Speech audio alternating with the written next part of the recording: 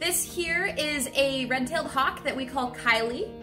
You might notice he is lacking that signature red tail, and that's because he is a special color morph of red-tailed hawk. Those birds can vary a lot depending on sort of where they are geographically. It used to be thought that Kily here was actually his own separate species. So he used to be called a Harlan's hawk. But with genetic analysis, they figured out that nope, he is a red-tailed hawk. If he bred with a red-tailed hawk, they would be able to produce fertile offspring. So his full official title is a Harlan's red-tailed hawk. This nice and dark coloring is actually really helpful to survive in a habitat like Sitka.